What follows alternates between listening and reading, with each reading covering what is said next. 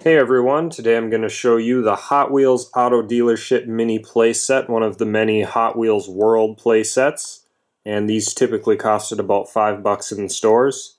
Comes with one vehicle, as you can see right there. Here's a look at the front of the box. Has something called Auto Action Features.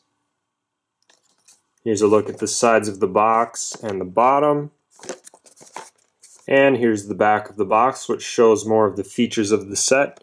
Has a working elevator, go from the bottom to the top here. Has a launcher in the back, and the auto action feature is that you can drive across this little barrier here and it opens up the garage door. Pretty neat little feature.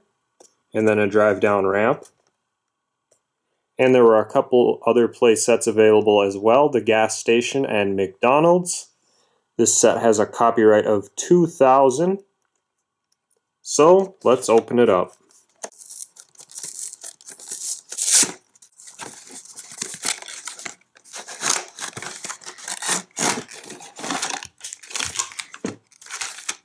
Inside the box we get the playset pieces, an instruction sheet, label sheet, and of course here is a closer look at the vehicle included.